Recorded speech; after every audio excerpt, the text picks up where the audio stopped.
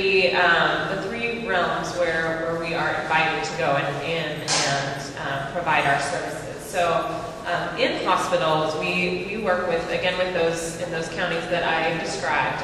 In any of the hospitals in that area, if a victim of sexual assault comes to the hospital and is seeking services to receive, normally what they'll receive is what we call a SANE exam, or a sexual assault nurse examiner exam. And it's a forensic evidence collection exam. And every time someone does come to a hospital, they call MOCSA. The hospital will call MOCSA, and an advocate will be sent out 24 hours a day, every single day of the year, holidays, anytime a MOCSA advocate is able to go out and provide services and accompany that victim.